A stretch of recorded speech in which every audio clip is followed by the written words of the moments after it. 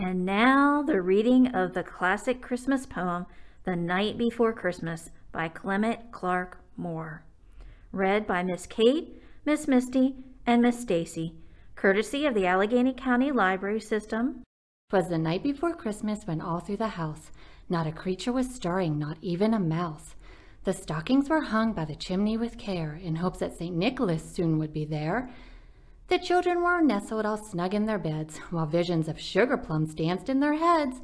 And Mamma in her kerchief, and I in my cap, had just settled our brains for a long winter's nap. When out on the lawn there arose such a clatter, I sprang from my bed to see what was the matter. Away to the window I flew like a flash, tore open the shutters, and threw up the sash. The moon on the breast of the new-fallen snow gave a lustre of midday to objects below, when what to my wondering eyes did appear but a miniature sleigh and 8 tiny reindeer, with a little old driver so lively and quick, I knew in a moment he must be St. Nick. More rapid than eagles his coursers they came, and he whistled and shouted and called them by name. Now Dasher, now Dancer, now Prancer and Vixen, on Comet, on Cupid, on Donner and Blitzen. To the top of the porch, to the top of the wall, now dash away, dash away, dash away all.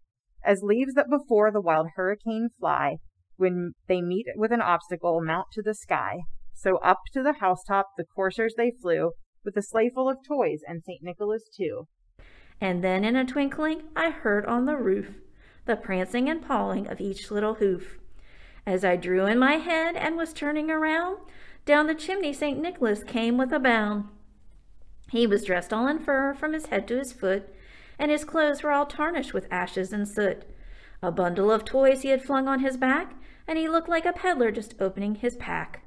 His eyes, how they twinkled, his dimples, how merry, his cheeks were like roses, his nose like a cherry. His droll little mouth was drawn up like a bow, and the beard on his chin was as white as the snow. The stump of a pipe he held tight in his teeth, and the smoke, it encircled his head like a wreath. He had a broad face and a round little belly that shook when he laughed like a bowl full of jelly. He was chubby and plump, a right jolly old elf, and I laughed when I saw him in spite of myself. A wink of his eye and a twist of his head soon gave me to know I had nothing to dread.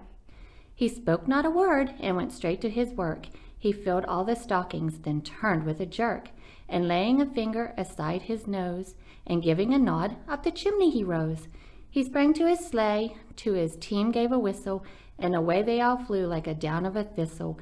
But I heard him exclaim, ere they rode out of sight, Merry Christmas to all, and to all a good night. This good night story has been brought to you by the Allegheny County Library System, wishing everyone a safe and happy holiday season.